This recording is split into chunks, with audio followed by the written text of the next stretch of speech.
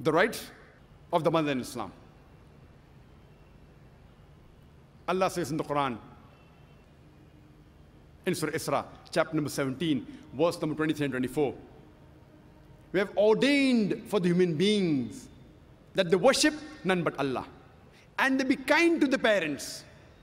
And if one of them or both of them reach old age, don't say a word of contempt. Don't say off to them, but address them with honor and lower to them your wing of humility, and pray to Almighty God that have mercy on them and bless them as they cherish me in childhood. Almighty God says that after worshipping Almighty God, the next point is that you have to be good to the parents. And if one of them or both of them reach old age, don't say oof to them, and address them with honor and lower to them your wing of humility, and pray to Almighty God that have mercy on them and cherish them, bless them as they cherish me in childhood.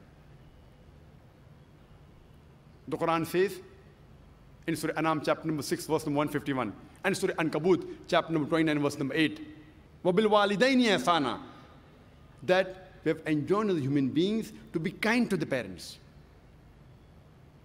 The Quran repeats the same message in Surah Luqman, chapter number 31, verse number 14, and Surah Ahqaf, chapter number 46, verse number 15, that we have enjoined on the human beings to be good to the parents. And the verse continues, especially to the mothers. The Quran says in Surah Nisa, chapter number 4, verse number 1, respect the womb that bore you. And our beloved Prophet Muhammad, it's mentioned in several hadith, including a Sahih hadith of Sunnah Nisai, the book of Jihad, chapter number 6, hadith number 3106. The beloved Prophet said, paradise lies beneath the feet of your mother.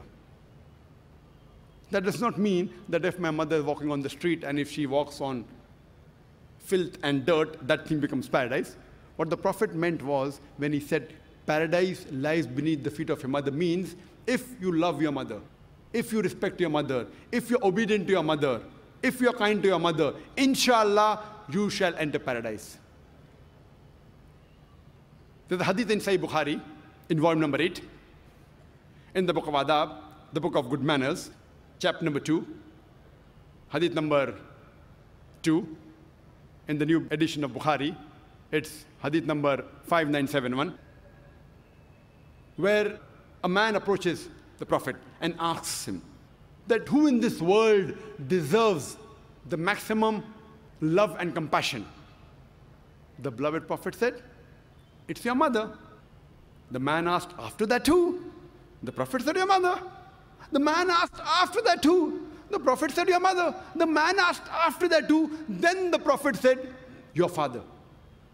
That means 75% of the love and compassion goes to your mother. 25% goes to your father. 3/4 of the love and compassion goes to the mother, and 25% of the love and compassion goes to the father. In short, the mother gets the gold medal, she gets the silver medal, as well as the bronze medal. The father has to be satisfied with a mere consolation prize. These are the teachings of Islam. I've got no option over it.